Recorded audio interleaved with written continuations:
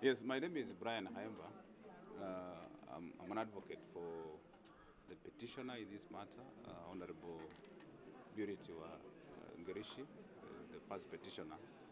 And today we came to this court for pre-trial so that we can take directions of the hearing of the petition.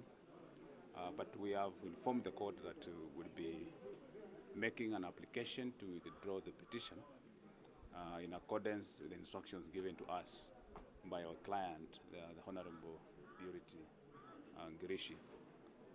So within the provisions of Rule 21 of the election rules, once a petition is filed, it cannot be withdrawn without leave of the court. So you first seek to get leave of the court before you are allowed to withdraw a petition. So the court has given us time to file that application, 7 days, to file the application and serve upon the respondents. Then the respondents will respond to the application, and we come back to court on the 24th of this month so that we can take directions on the hearing of the application. So ultimately, after the hearing of the application, the court will make a decision, to make a ruling whether to allow the application for withdrawal of the petition or not. If the court allows that, then we shall withdraw the petition. But if the court does not allow, then it means that we shall proceed with the petition to the full hearing. So the court will be expecting you within the 7 days to give a reason for the withdrawal of the petition? Yes. In the application, we must give reasons for why we were withdrawing the petition. So that will be contained in the application.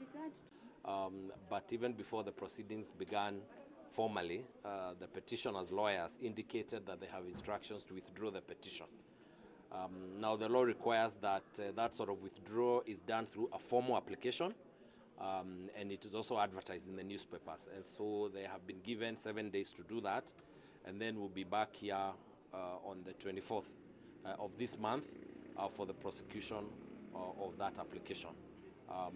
For us, speaking on behalf of the third and fourth respondents, the governor and the deputy, I think we appreciate the step taken.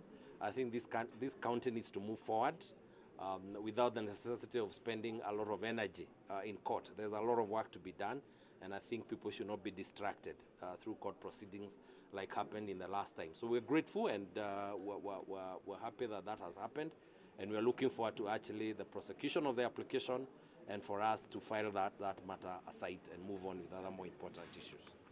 Thank you. Which did he use? Rule 21, which allows parties to withdraw from a petition they have filed, but they are required to file formally a formal application. So the election petition regulations, rule number 21. So they will now be proceeding to do that, and then the matter should be concluded without any problems.